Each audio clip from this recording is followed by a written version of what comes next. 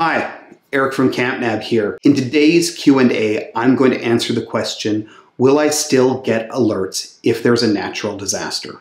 Now, this is a bit of a sensitive topic, but before I get into that, I want to explain what Campnab does, because it's quite simple and I think you'll see the limitations of it. Effectively, all our system does is look at booking systems and check on whether campsites have switched from reserved to available. That's all it's doing. And because we scan so many different parks and campgrounds, it's effectively impossible for us to know all of the specific things going on at each of those parks and all of their policies and all of these different things that come up. We're a two-person operation. There are limits to what we can do. The first time this question came up was about 3 or 4 years ago. A member noted that she'd received multiple alerts for availabilities at a park that was on fire.